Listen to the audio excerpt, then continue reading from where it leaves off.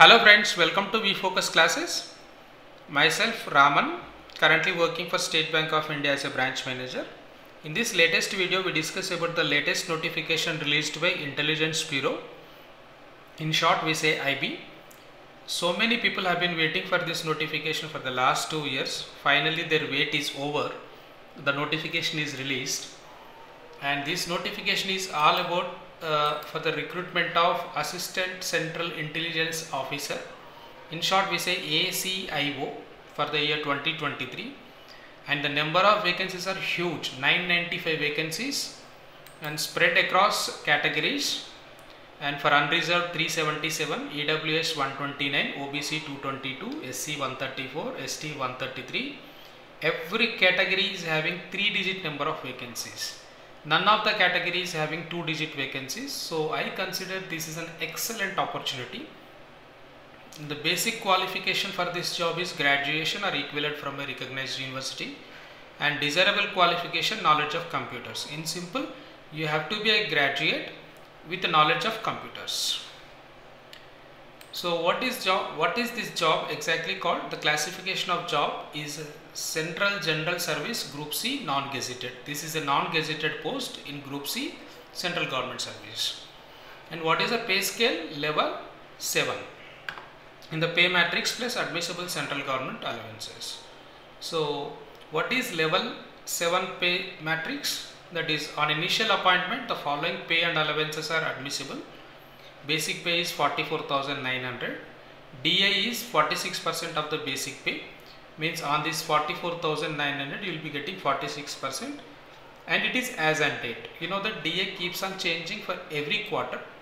So if you are getting recruited in the month of December 2024, then your DA will be as per December 2024 only, not as per December 2023.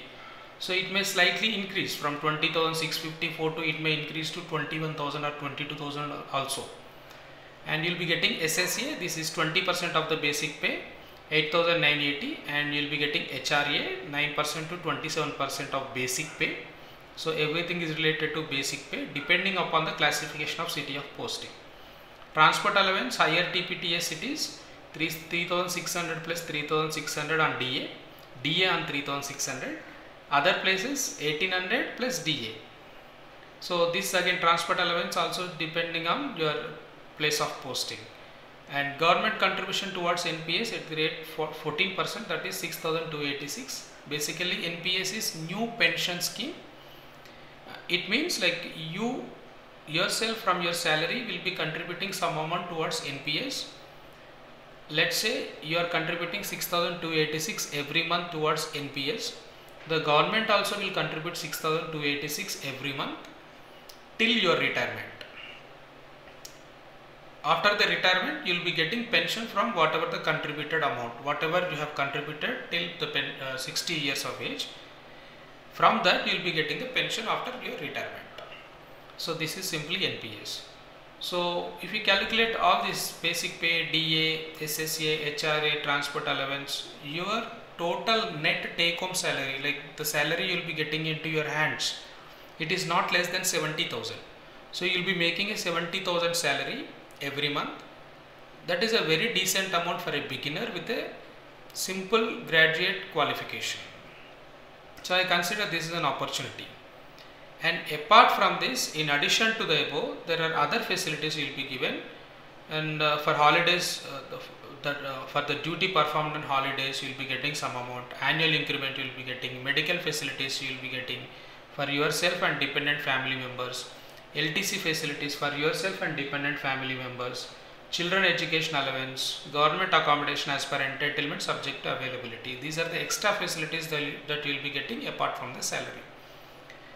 So the salary is decent, and other facilities like government accommodation, children education allowance, LTC facilities, medical facilities, these are very important these days. These are available. And in addition to all these things, on top of this thing, you will be getting into IB, Intelligence Bureau of India. So that is much respected in India. So on top of this thing, the name you get after getting into IP, that matters to you. That is huge. that is huge beyond your salary and beyond your other facilities. So that's where you'll be making a differentiation to other jobs and IB. So I say this is an excellent opportunity. And what is the age limit for this job? Between 18 and 27 years. There is a upper age limit. Upper age limit is relaxable by 5 years for SC/ST and by 3 years for OBC candidates. So there is a relaxation in upper age, 5 years for SC/ST and 3 years for OBC. And upper age limit is relaxable for departmental candidates. Those who are working, those who are already in service, in government service, they are also having some relaxation. And upper age limit is relaxable for in case of widows, divorced women as well. So, and for them also there is a relaxation. For ex-servicemen there is a relaxation. So basic age limit is 18 to 27 years, subject to your category, the category you belong, SC/ST or OBC or departmental candidate or ex-serviceman, or whether you are widow, divorced woman, or judicially separated but husband, judicially separated from husband and not remarried. Depending on your category, you are having some age relaxation. So what is the service liability for this job? This post involves all India transfer liability. Therefore, the candidates willing to serve anywhere in India only need to apply. So it means you should accept the condition that you will be posted anywhere in India. Your job is transferable anywhere in India. So you must accept for that condition. If you accept that condition, if you are willing to that condition, then only you apply for this job. And description of examination, there is a written examination and interview. Written examination is of two parts. One is Tier 1 exam and another is Tier 2 exam.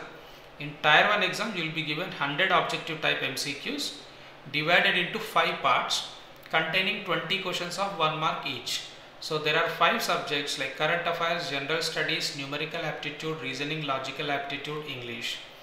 So same type of syllabus is given for SSC exams as well. So for the people who are preparing for SSC exam, this is in tune with their preparation. The current affairs, general studies, numerical aptitude, reasoning, logical aptitude, English, they are the same. The time is given here is 1 hour and marks are 100. It is everything same. There is a negative marking of 1/4 mark for each wrong answer. There is a negative marking as well. What is there in Tier 2? Descriptive type of paper of 50 marks, that is for essay rating like 30 marks, and English comprehension and precise writing for 20 marks. So there is a descriptive type of paper, and in that you need to write essay rating and English comprehension and precise writing. You will be given 1 hour time for 50 marks. And once you clear this exam, Tier 1 and Tier 2, then based on your marks and based on marks decided by IB, you will be called. If your performance is very good, you will be called for the interview. The interview will be 100 marks. So once you see this examination pattern and all, this is well in tune with our SSC preparation. So people who are already in SSC preparation or other government job preparation, this is not a very tough task. You are not preparing any other extra subject or any other new subject. Your preparation is in tune with already the preparation you are in.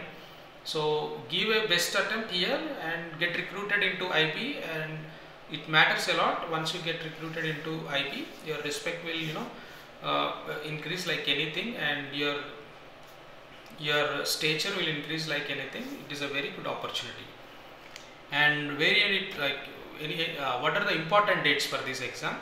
So opening date for online registration of application 25/11, it is already started, and closing date of submission of application with submission of online application fee through debit card, credit card, net banking, UPI, etc. So closing date of submission of application, so you can apply, the closing date is 15/12, with submission of online application fees. You pay the fees online through net banking or debit card or credit card. The date given is 15/12/2023. So 15th December is the last date. Last date of submission of application fee through SBI Challan. Offline branch submission means fee payment through offline. Through offline means you need to go to SBI branch and pay the Challan. For that 19/12/2023 is given. I said don't opt for this unless you are unable to make online payment. don't opt for this. I say you go for online payment and you may complete the process, application process by 15/12/2023. Don't take any risk, don't take any chance. And there is an examination fee for this. The examination fee is 100 and recruitment processing charges are 450. So how these are to be paid? All candidates need to pay recruitment processing charges of 450. So everyone has to pay 450, whether you are ex-serviceman, whether you are SC, ST, whether you are OBC, whether you are EWS, whether you are unreserved candidate, everyone has to pay 450 rupees. Apart from this, some candidates like male candidates, especially male candidates of unreserved EWS and OBC need to pay examination fee of 100 rupees. So unreserved EWS OBC male candidate, not female, only male, they have to pay extra 100 rupees other than this 450, in addition to this 450 rupees. So your fees will be 550 and all the candidates fees will be only 450. So this is all about the notification, friends. Huge number of vacancies, this opportunity after 2 years, and you may not get opportunity next year again. So make use of this opportunity and give your best for the preparation and give your best in the exam. And I hope I see you as ACIO in IB very soon. So where you need to apply for this job, here is the link. I post this link in the description as well. So click here and you will be redirected to the site and you can apply there. And I wish you all the best for this preparation and for exam and for interview and everything. And I thank you very much for watching this video. And as always, I request you to subscribe my channel if you have not subscribed, and don't forget to share this video with your friends. Thank you very much.